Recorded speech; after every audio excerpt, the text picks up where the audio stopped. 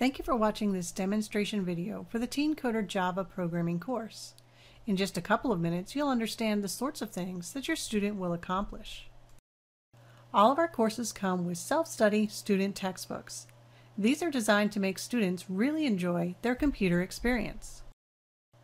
Students will use their textbooks and a computer to complete hands-on activities in each chapter. This really lets them see their work come to life. Don't have computer experience yourself? No problem. We have solution guides that will give you everything you need to assist your student as they work through the course. Our solution guides contain activity notes, tests, answer keys, and complete solutions for all of the student activities. Worried that programming might be too hard for your student? Watch as we create a program in just a few seconds.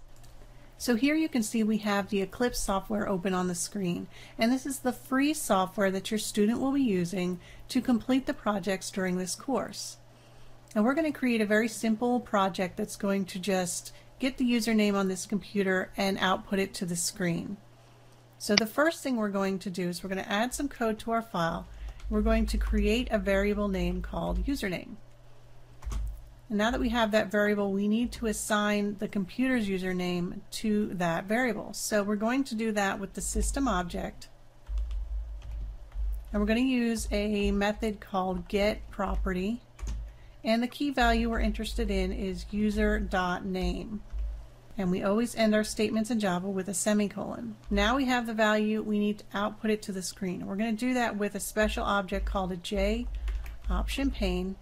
And we're going to use a method called showMessageDialog, and we're going to tell it we're going to use this window, and our message is going to be hello with a space, and then we're going to add on our username value.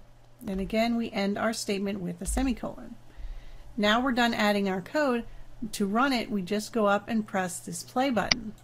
And when we press the play button, it asks us if we want to save our project before we run it. We do, so we'll click on OK. And there is our message. You can see the hello and then my username. So this shows you how quickly you can create a Java program with just a few simple lines of code. Now we will show you the final project in this course. In this activity, the student will use their skills to create a chess-like program.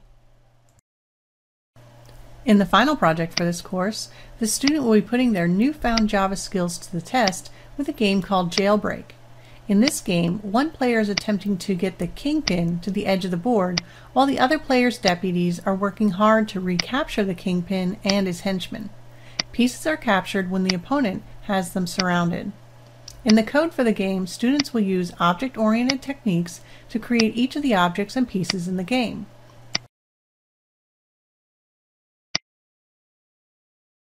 After your student completes the first semester Java programming course, they can move on to our second semester course, Android Programming. In the Android course, students will learn how to create applications for Android phones, tablets, and other devices. If your student is interested in both courses, you can combine the two in our popular Year Pack. And this option provides an affordable year-long computer science elective. We now offer optional instructional videos that cover every chapter and lesson in the textbook. And this is ideal for students who learn better visually or who may need extra reinforcement with the material. If you need any more information or if you have additional questions, please feel free to visit our website at www.homeschoolprogramming.com.